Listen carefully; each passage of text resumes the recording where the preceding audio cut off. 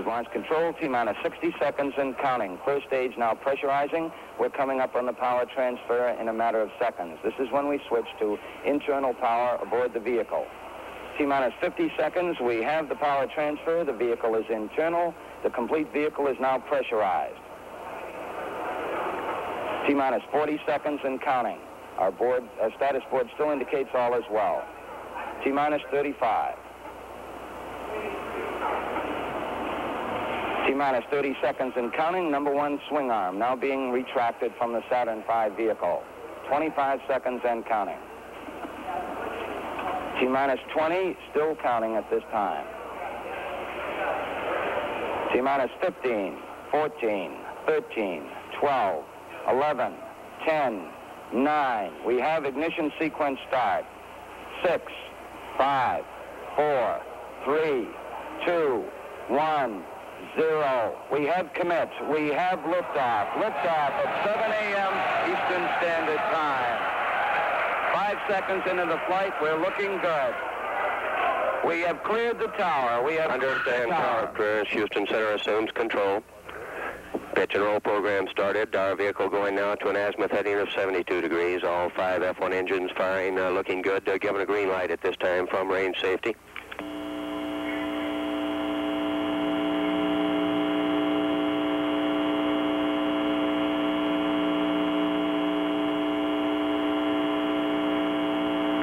Roll program is completed now. Pitch profile still in progress. 40 seconds. Mark 45 seconds. Our vehicle well beyond the beach now. Our IP impact point moving out well over water as desired. Mark 56 seconds. Our cabin pressure is relieving, coming down now from a pad base 16 pounds per square inch. Looking good.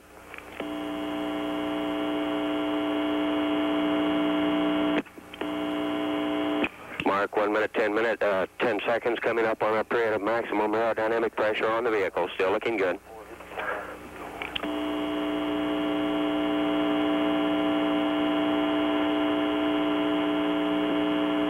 Mark 1 minute, 25 seconds. Pass through max Q. Still looking good. Now 10 nautical miles in altitude, heading out beyond the Earth's atmosphere. We're on our way.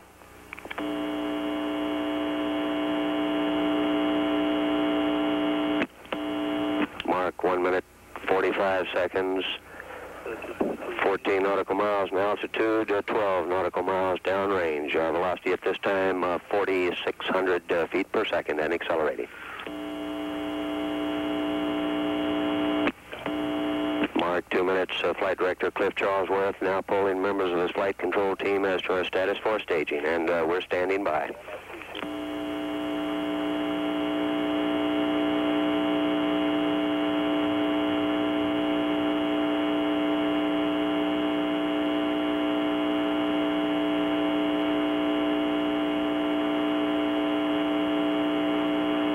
Center engine has shut down. Our 4 outboard engines have shut down.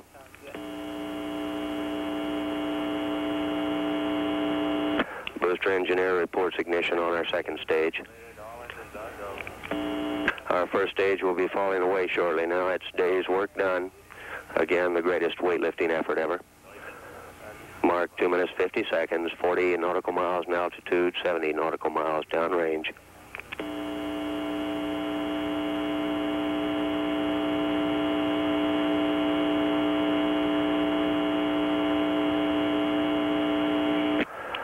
Stage has separated this crucial timeline event right on schedule.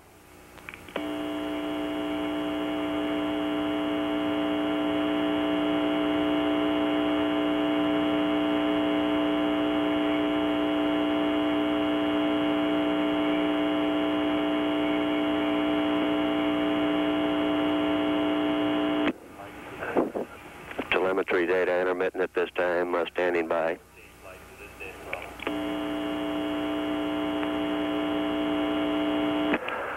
Flight Dynamics reports our trajectory is go at this time.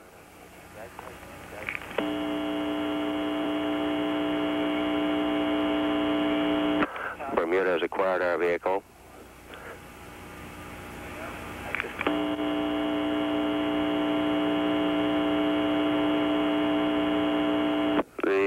launch vehicle digital computer is now actively guiding our vehicle. Our pitch program, which slowly pitched our vehicle over about a half a degree per second, ended just before staging.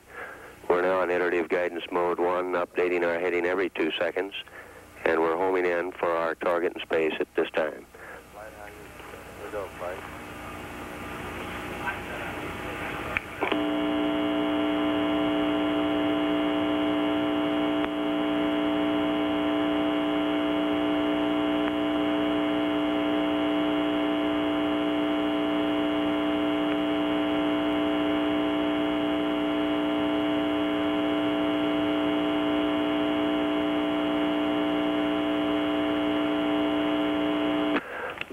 Dynamics reports trajectory is go. Our vehicle now 80 nautical miles in altitude, 260 nautical miles downrange.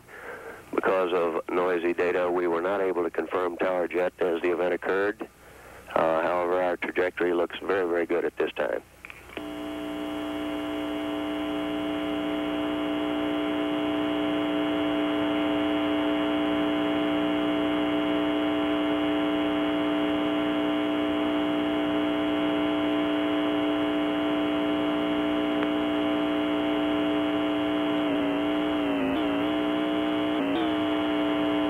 Mark 5 minutes, 32 seconds. Our flight dynamics officer reports we have an S4 beat orbit capability at this time. At this time, during the firing of our 5J2 engines, we're seeing a propellant ratio mix of our fueled oxidizer. This cutting the flow of oxidizer provides us with a higher specific impulse. Its effect much like the overdrive in a car for better gas mileage. Still looking good at 6 minutes into the flight. ECOM reports that it looks like we did get tower jet, again confirming tower jet.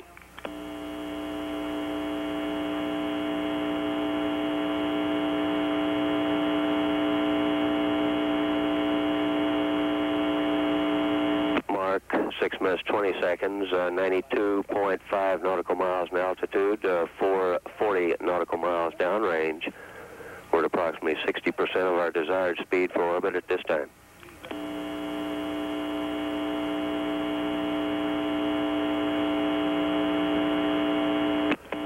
Mark 6 minutes 40 seconds. Our 5J2 engine still looking good. We should now be burning about 2,500 pounds of propellants per second.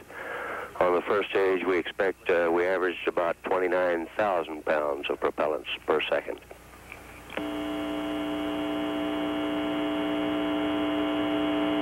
Mark 7 minutes, still looking good. 96 nautical miles in altitude, 535 nautical miles downrange.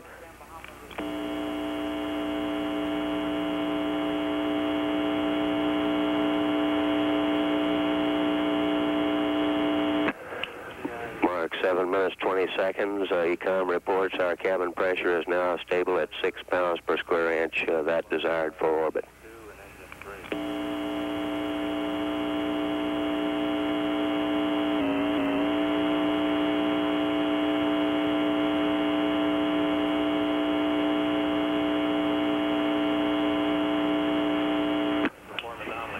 Mark 7 minutes 45 seconds. We have a preliminary report of the loss of 2 engines. This would be engines 2 and 3. However, our guidance is holding well and we're standing by. Our hydraulics are good, reports booster. We'll stand by for further confirmation of that report. This is only a preliminary report at this time. 8 minutes 10 seconds into the flight.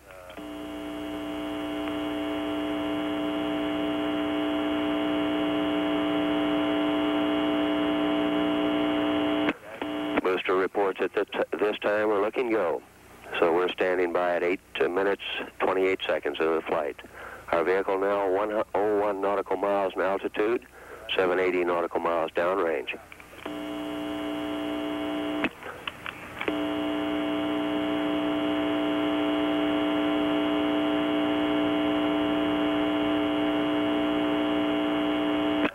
Booster reports our third stage looks good. We're at 8 minutes 52 seconds now into the flight.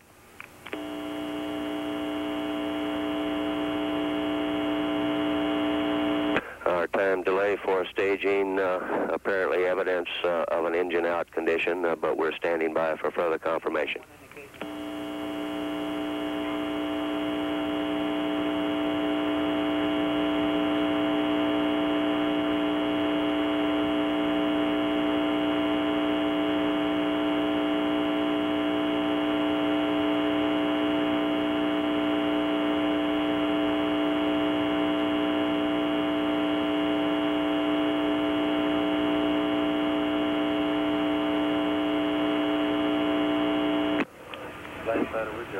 Mark 9 minutes 40 seconds, standing by. Our vehicle 105.7 nautical miles in altitude,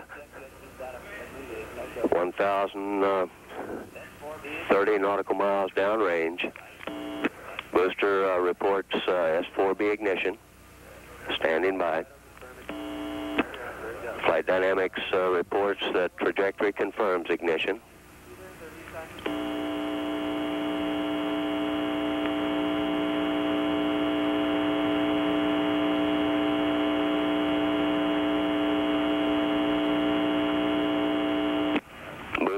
Reaffirms that our S4B is go at this time, now traveling 23,000 feet per second, approximately 90% of our desired speed in orbit.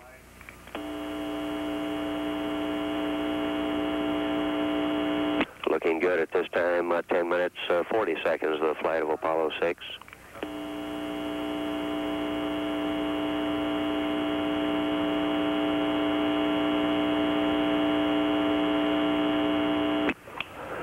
Mark 10 minutes 55 seconds. Guidance reports we have a predicted time of cutoff of 12 minutes 19 seconds.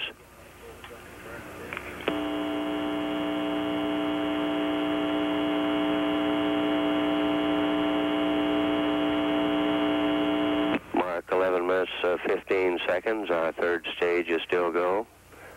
We're reading 24,000 feet per second at this time. Our vehicle is moving on.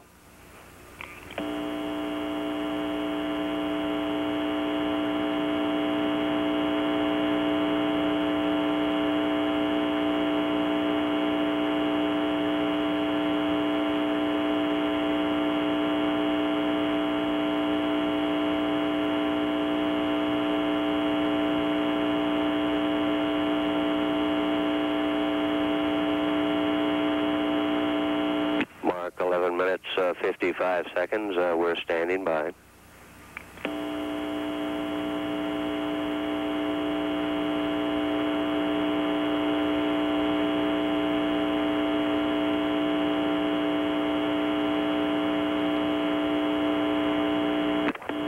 Mark 12 minutes 15 seconds. Our predicted cutoff is moving out. It's 12 minutes 33 seconds at this time, says guidance officer. Standing by.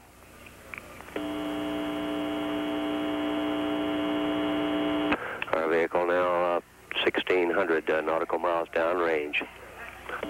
Booster reports shutdown of our third stage.